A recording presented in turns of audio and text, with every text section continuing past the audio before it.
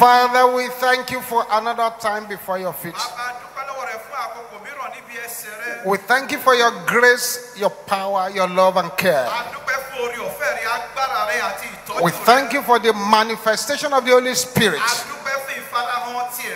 We thank you for that blood that was shed on Calvary.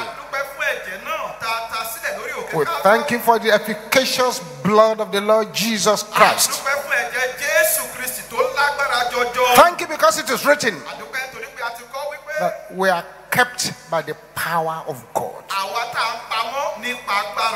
Thank you for your keeping power. Accept our thanks in the name of Jesus. This morning, as many of your people as are gathered in this service, lay your hands of fire and power upon them in the name of Jesus. And not each person by your power. In Jesus' mighty name we pray. Let's have a seat. God bless you. For some time in the past, we have been looking at keys to seeing in the spirit. Keys to seeing in the spirit. We've covered a lot of ground. You shall expect you to meditate upon and understand. But the bottom line is this: there is a physical world. There is a spiritual world. The spiritual world dictates what happens in the physical world. If there is war, if there is turbulence, if there is bloodshed in the physical, it was decided in the spiritual.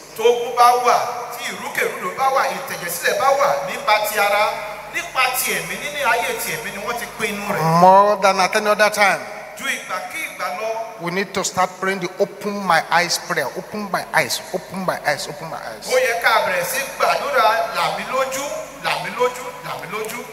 We go a little bit further in that this morning.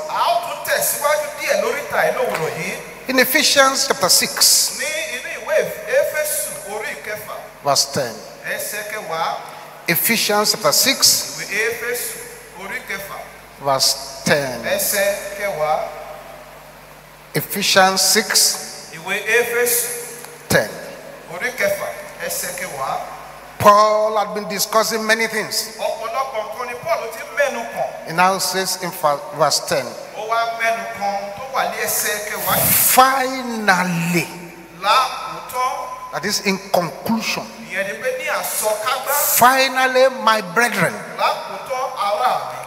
be strong in the Lord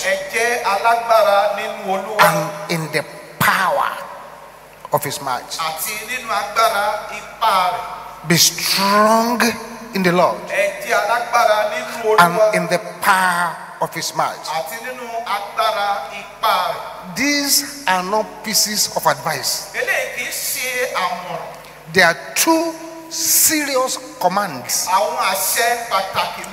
Command one, be strong in the Lord.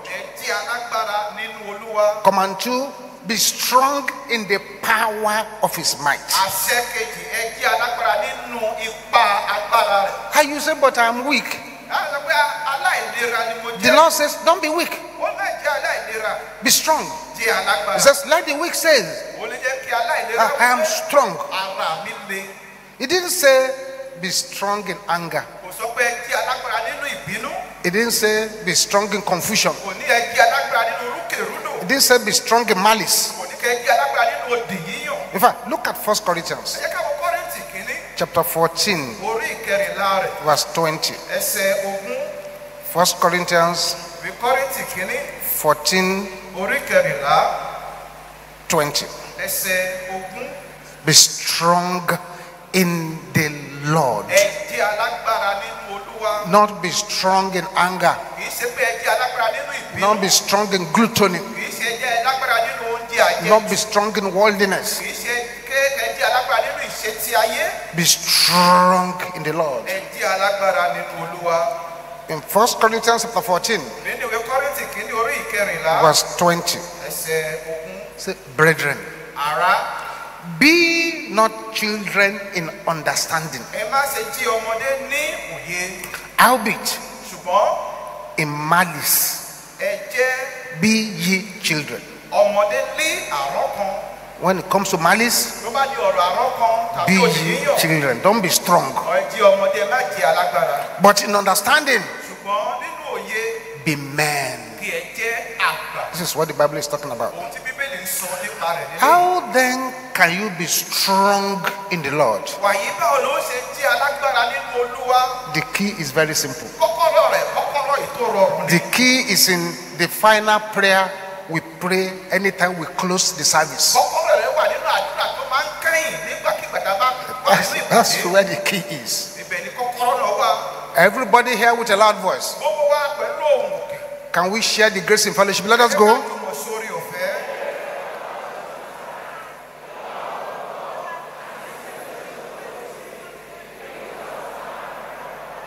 Your voice is not loud enough.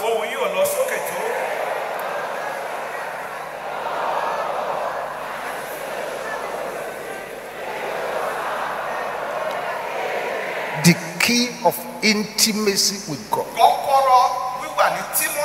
is being in fellowship with the Holy Spirit. Communion with the Holy Spirit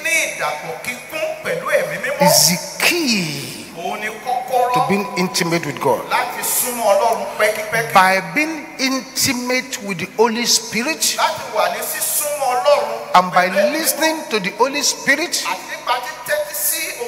you become intimate with God.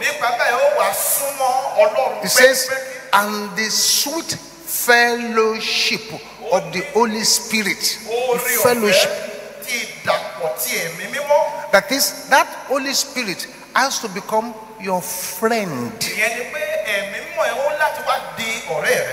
your closest friend, closer to you than anything, anybody. But you say, the Holy Spirit has never spoken to me. I don't think I've had the Holy Spirit before. He has spoken to you. Yes. He's speaking to you. He has spoken to you. That inner voice telling you you have not prayed. That is his voice. That inner voice saying you did not participate in that fasting. That's his voice. That inner voice telling you you have not read your Bible today. That is that voice. That's the voice. That inner voice that comes to you when you are sitting in the bus. Say, stand up and begin to preach. That is the voice. That inner voice telling you that what you have just said is a lie. That is the voice. He's talking to you. He speaks to you. But whether you realize it or not, or take it serious or not,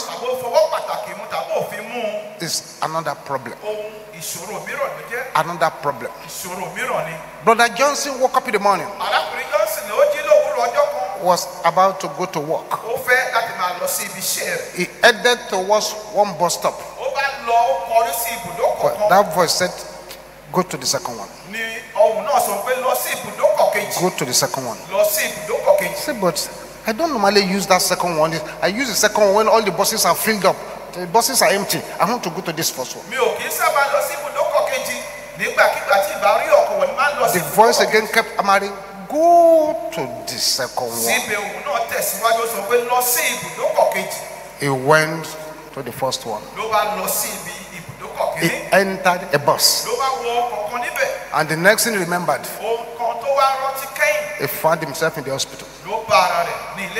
I got there, I didn't know. That vehicle had somersaulted several times. he fell out of the window and knocked his head on the ground.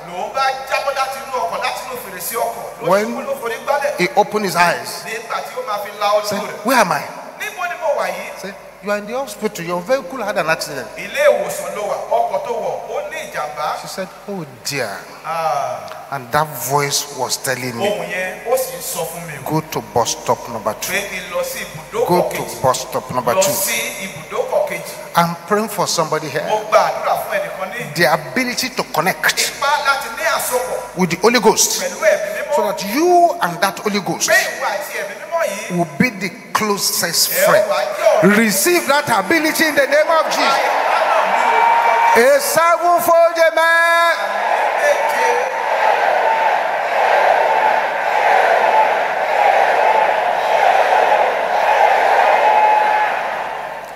Are you understanding what I'm saying? He's talking to you. But whether you realize it or not, it's another thing. The Holy Ghost is the third person in the Godhead.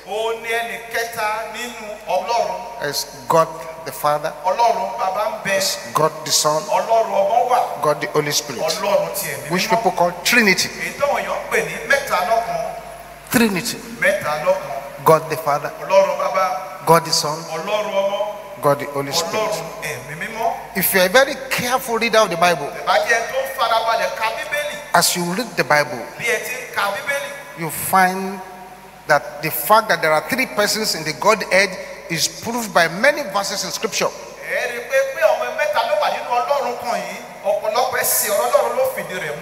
For example, if you read Genesis chapter 1,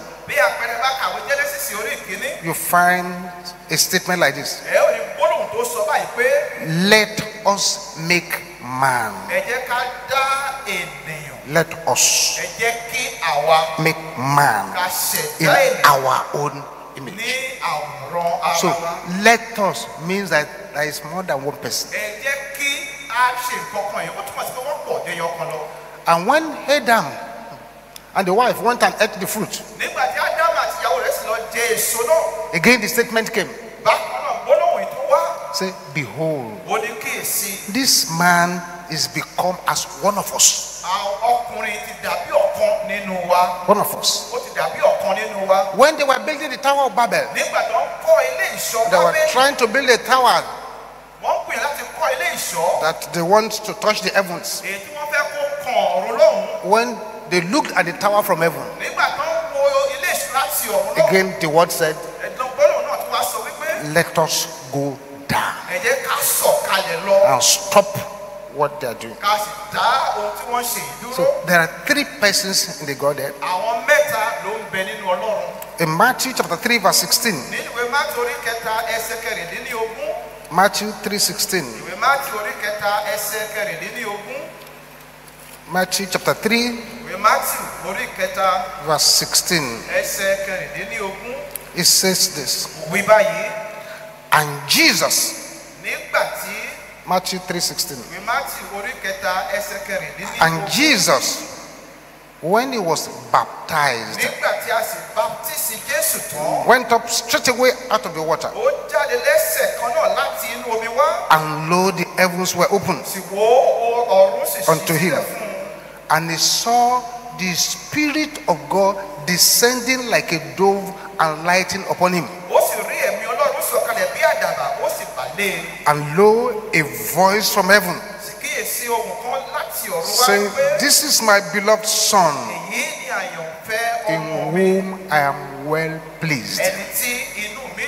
So all 3 are represented in those 2 verses. All 3. Jesus was there as the Son of God. The Holy Spirit came upon him as a dove. Then the voice of the Father said, this is my beloved Son, in whom I am well pleased. And when Jesus was going away, he said, make disciples of all nations, baptizing them in the name of the Father, and of the Son, and of the Holy Spirit. So when you read the Bible very well, most of the time, you see God the Father is speaking. Speaking. God the Son is doing. Why God the Holy Spirit is manifesting. Bible says in the beginning God created the heavens and the earth. And the earth was without form and void. Darkness was upon the face of the deep. Then he introduced the Holy Spirit. The Spirit of God moved upon the waters. And God said, let there be light. And that was light. Again, all three introduced. So God the Father is the source. The Holy Spirit helps us to get to that our source. The Bible says we know not how or what we should pray the way we should. But the Holy Spirit helps our infirmity and teaches us how to pray. Why am I saying all this to you? Without being close to the Holy Spirit, who is your helper, you remain weak spiritually.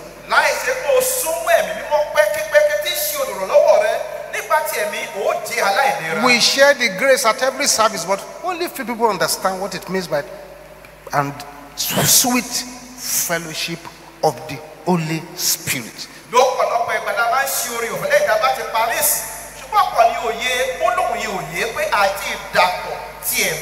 Do you really fellowship with the Holy Spirit? Is the Holy Spirit your friend? Sometimes when some believers misbehave, I said, didn't you hear the voice of the Holy Spirit telling you this is bad? You didn't hear it?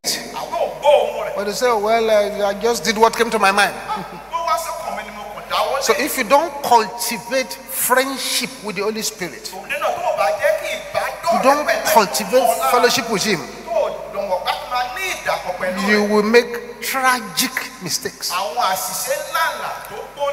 You want to begin to see into the spirit realm? Your best friend is the Holy Ghost. Connect Him. Is our spy. Is the one who shows us things. So God's executive agent in the world today is the Holy Spirit.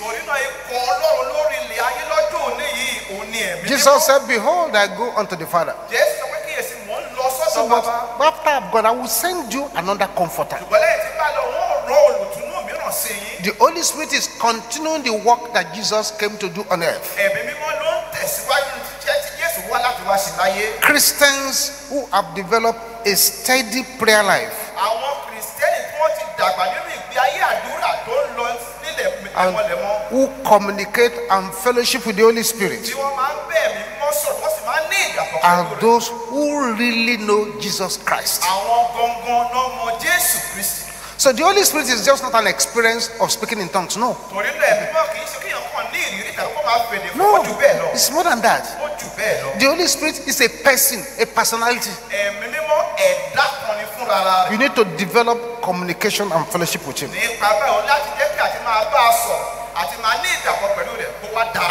And the sweet fellowship of the Holy Spirit. Communion with the Holy Ghost. Fellowship with the Holy Ghost. When you say communion with the Holy Ghost, we mean communicating with the Holy Spirit, traveling together with the Holy Spirit, transporting with the Holy Spirit. Spiritual life will be very hard. Please listen to me carefully. Spiritual life will be very hard for anyone who cannot communicate with the Holy Spirit. Your level of communication with the Holy Spirit has to be develop and to be high. Many do not know how to connect with the Holy Ghost.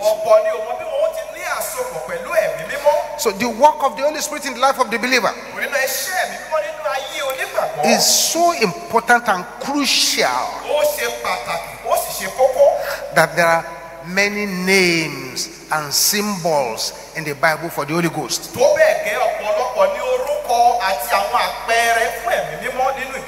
In John chapter 7, from verse 37 to 38, John chapter 7, 37 to 38.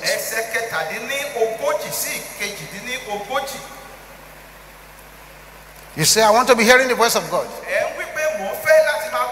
The answer is communion with the Holy Spirit.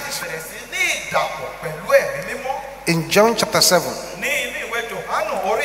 verse 37. In the last day, that great day of the feast,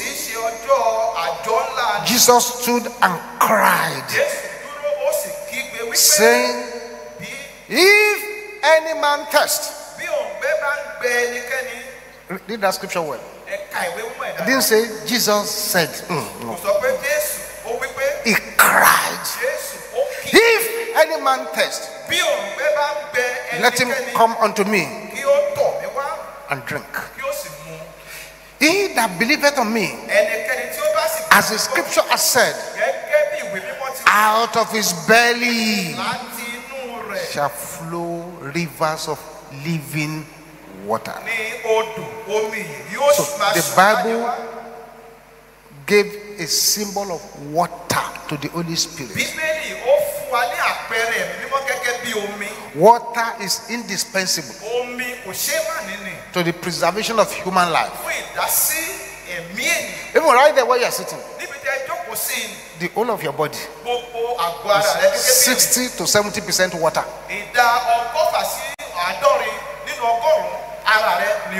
That's why you can remain alive for a long time without eating food.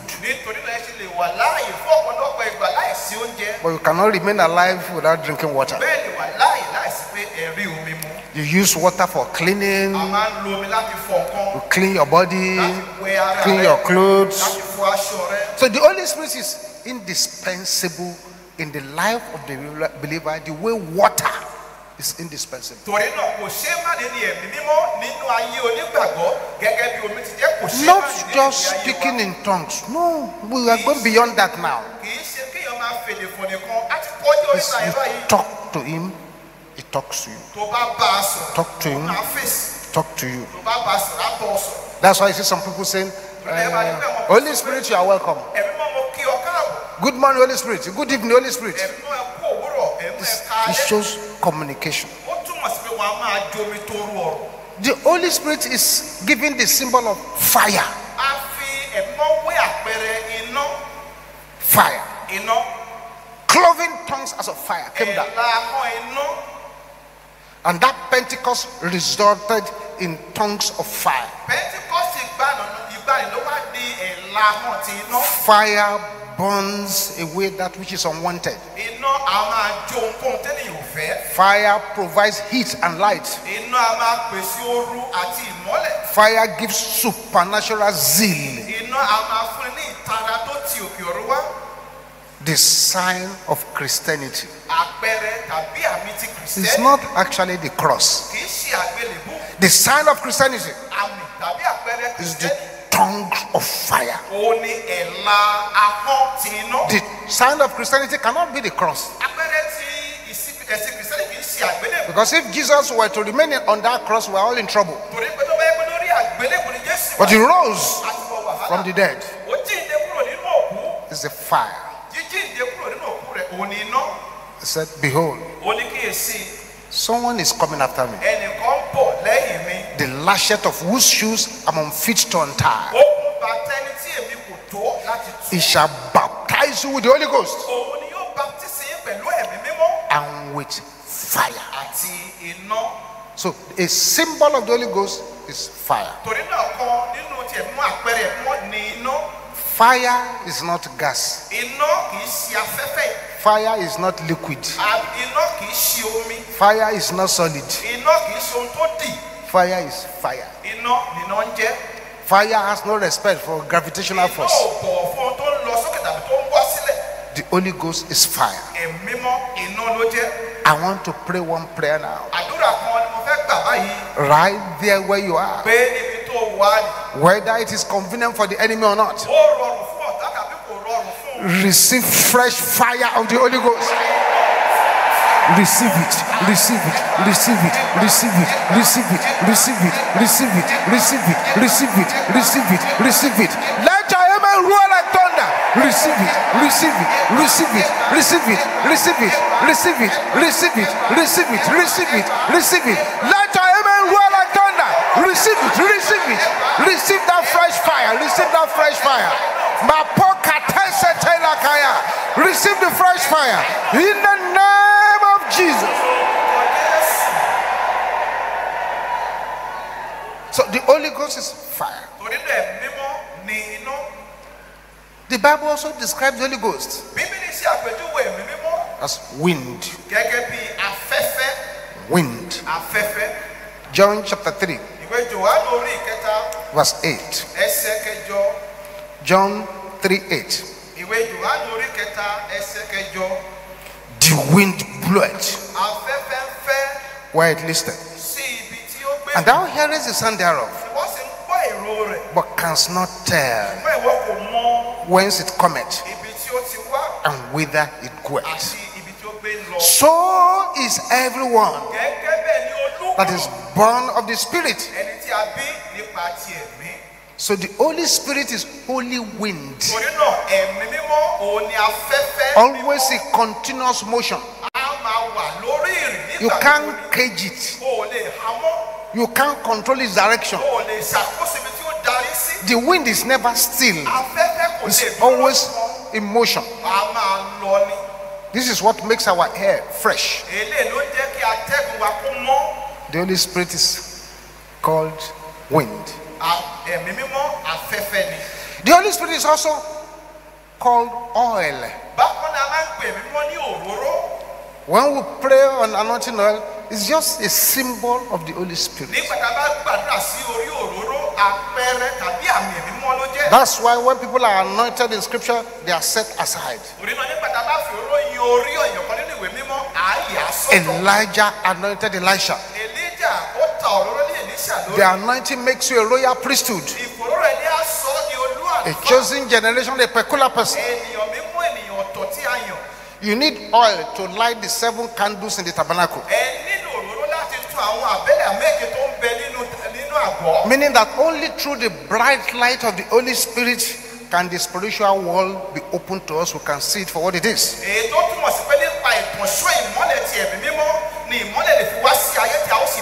Oil is a lubricant. It prevents wears and tears by reducing friction. Oil is necessary for the preservation of life. The reason the life of many believers dry up like dead bones is because of the absence of the oil of the Holy Spirit.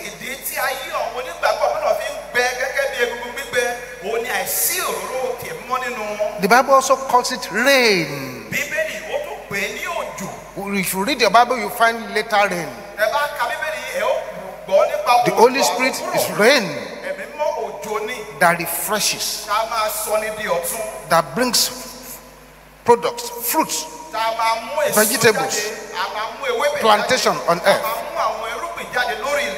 Then the Holy Spirit is also likened to a dove. Dove is an emblem of peace. Emblem of peace. That's why when the 40 days flood was over, Noah sent out the dove, an emblem of peace. The first sign that the judgment of God was over was a dove, signifying humility and meekness, a pure and harmless creature. The Holy Spirit is also likened to wine. Wine. Somebody drinking wine. Not wine that makes you drunk, but wine that gives you overflowing peace. That's what the Bible says in Ephesians chapter 5, verse 18. Ephesians 5:18.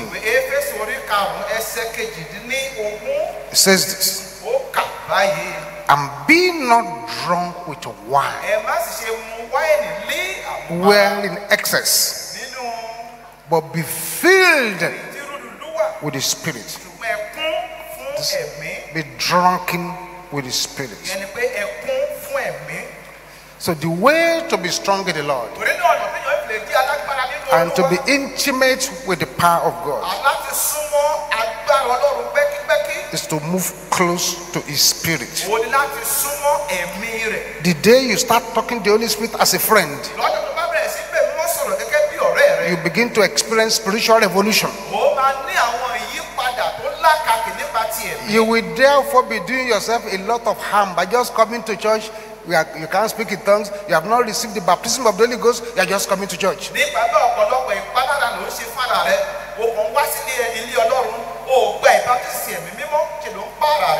You should pray, Holy Ghost, fill me till I want no more.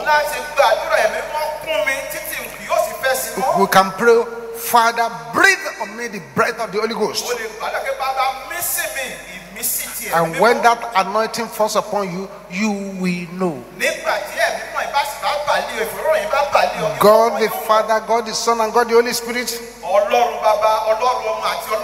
cannot come upon you and you say you don't know. You will certainly know. But there are a few things that blocks people from being intimate with the Holy Spirit. A few things that block people. It's those blockages we need to pray against, and we need to be careful with. Number one blockage: unconfessed sin. Unconfessed sin. Bible says, "He that covereth his sin shall not prosper." That is, the Bible issues a curse on those who are covering their sin. Say they shall not prosper. I didn't write it. It's in the Bible. Unconfessed sin. 2. Lack of true repentance. Do you know that there are some people, they come to the house of God day in, day out, day in, day out. No change. No change in their lives. The way they are talking as unbelievers is the way they are still talking. They are still drinking their beer quietly. They are still taking a lot of strange women to various hotels all over the place and come to church to sing and to pray.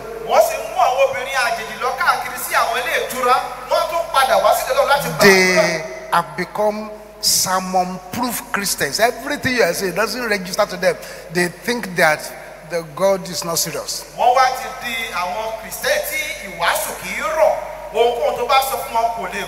Those ones, their conscience is already being seared with hot iron. They cannot be close to the Holy Ghost.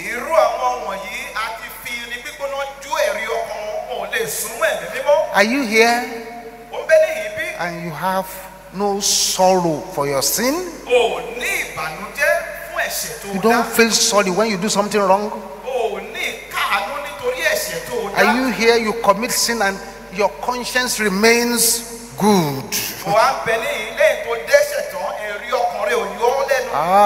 Then you are far from the Holy Ghost. Far from the Holy Ghost. 3. Third blockage is unforgiveness. When somebody has offended you and you are not willing to forgive, you will block the Spirit of God from being your friend. Fourth blockage is involvement in witchcraft, occult, or demonic practices. If you are still involved in all those things, be far from the Holy Ghost. So far from the Holy Ghost. 5. Wrong attitude to others. You have wrong attitude to others. You are so far from being intimate with the Holy Ghost. For example, failure to honor your parents. The Bible says, honor thy father and thy mother, that it may be well with you, and then you will live long on the earth.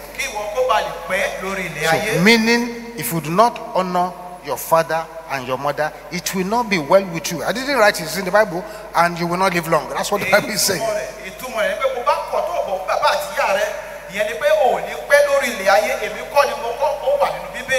6. So unbelief and doubt will block the Holy Spirit. Will block intimacy with the Holy Spirit. 7 is fear. The spirit of fear will prevent you from being intimate with the Holy Spirit. 8. Pride, arrogance will prevent you from being intimate with the Holy Spirit. Will prevent you from being intimate with the Holy Spirit. Then lastly, disobedience to God will just push you totally away from the Holy Spirit. Some are experts at disobeying God.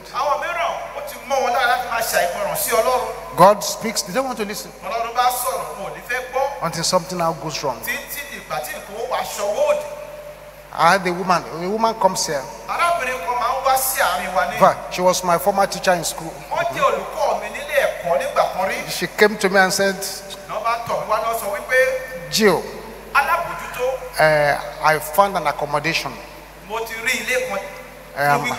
I'm going to move in. Pray on my anointing oil. I want to go and anoint the house. So out of interest, I asked, where is the house? So it's at the back of the cemetery. I said, Madam, don't go. Don't leave behind the cemetery. She said, but why? I said, because all kinds of spirits move in that environment. Aborted babies, murdered people, spirits of the aggrieved. Oh, she looked at my face. Said, see, sir, I will move there. They are dead, I am leaving. Let the dead mind their business, me, I mind my business. I said, okay, ma. No problem.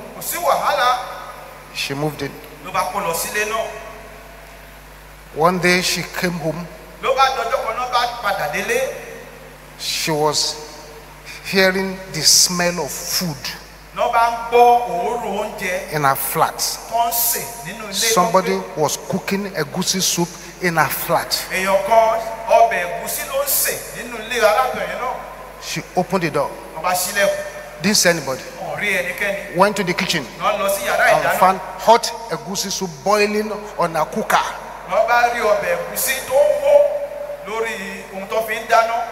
She was startled. She put up the cooker, anointed the goosey soup, and threw it away, and continued to stay there. A week later, She came again and found yams. She didn't have yams at all. Somebody was boiling yams in her kitchen. Was then she ran back to me and said, this is what is happening. I said, why are you running, madam? Why did you throw away the egusi soup? Why did you throw away the yam? Why don't you eat it? Say, eat what? I don't know how it got there. She ran away. That's not the end of the story. But what I'm bringing out, God wants 100% obedience. 99% will not do. Make up your mind from this morning that you will be intimate with the Holy Ghost. Rise to your feet now. And all eyes closed. All eyes closed.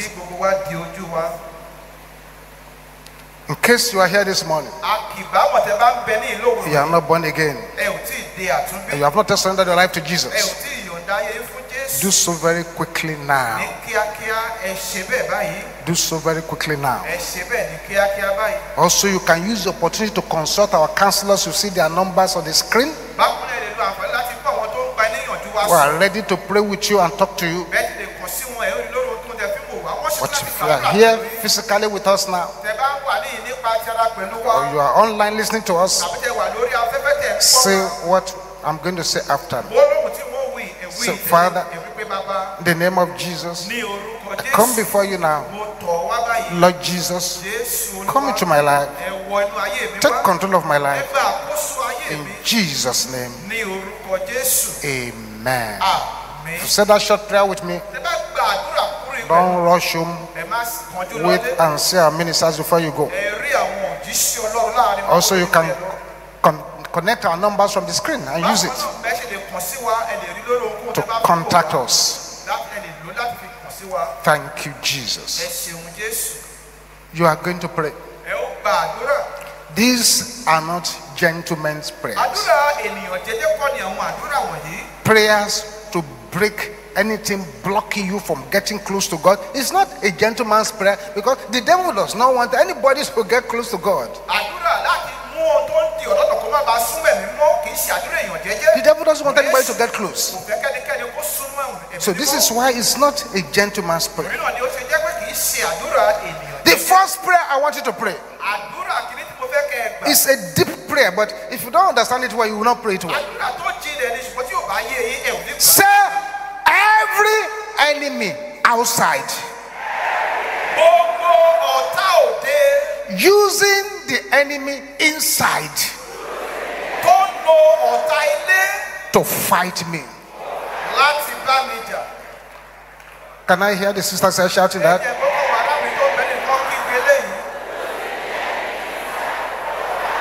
The sisters are not aggressive enough this morning. The sisters are still not aggressive enough. Brothers, let me hear you roaring like thunder. Everybody shouting it loud. There! In the name of Jesus, open your mouth and pray. Maseteli kayabo shendera bosanda.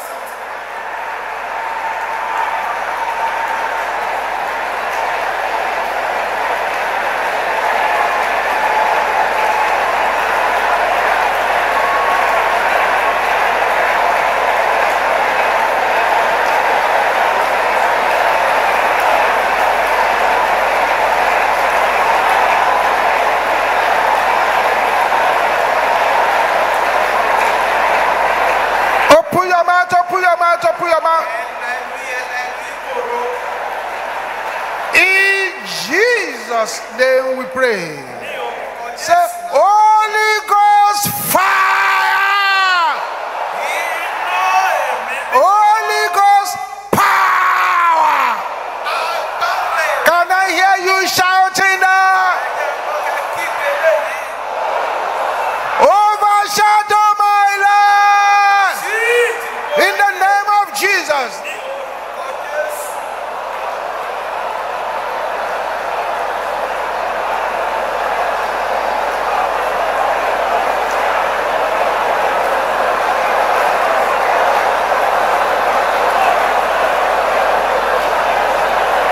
Yes.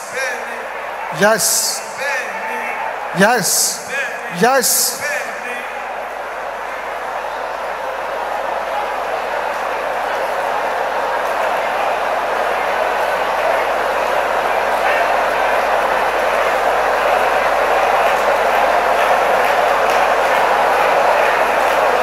In Jesus' name we pray. Say, Holy Ghost, connect me to yourself by fire. In the name of Jesus.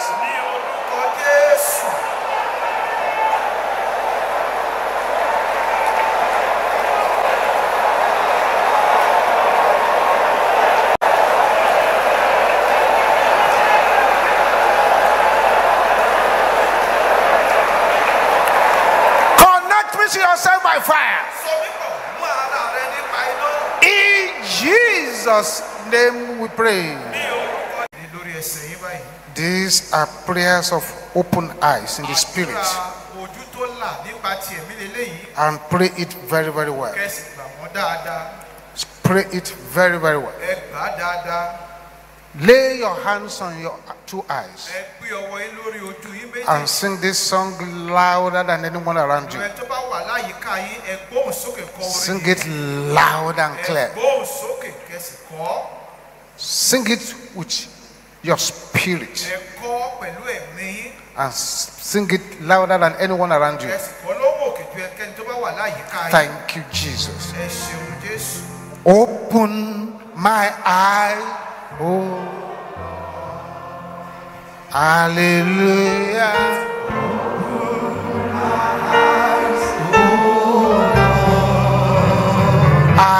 Hallelujah. Open my eyes.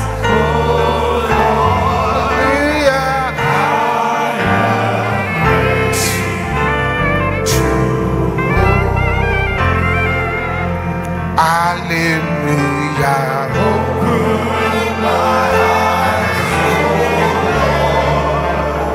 Hallelujah.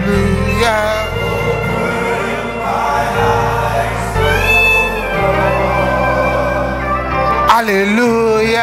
Open my eyes, hallelujah.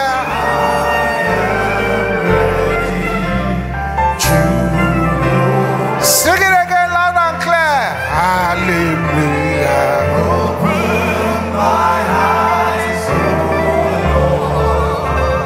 hallelujah. Open my eyes, oh Lord. Hallelujah. Open my eyes, oh Lord. I am ready to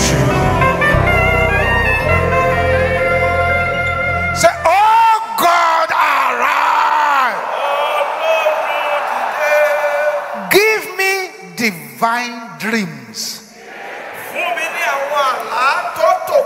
that will change my story. Can I hear you shouting that?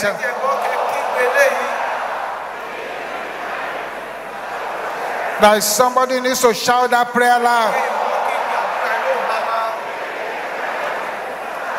In the name of Jesus.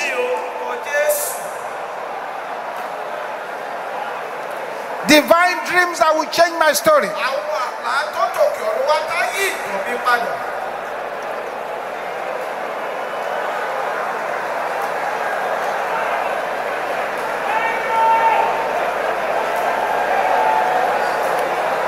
In Jesus' name we pray.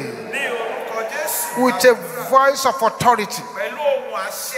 Say, I bind every demon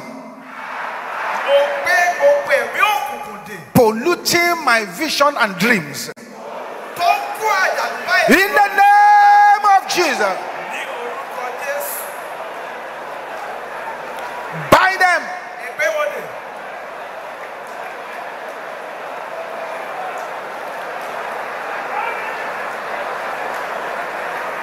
Thank you, Jesus. Thank you, Jesus. Thank you, Jesus.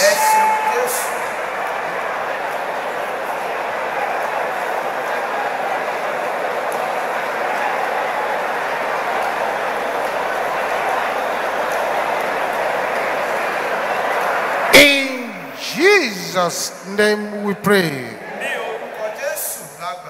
Satanic notice board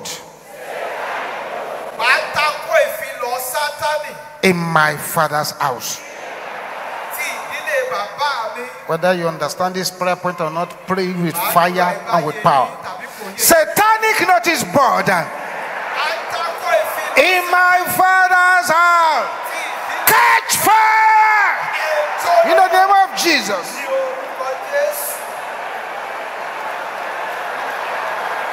Open your mouth and say it.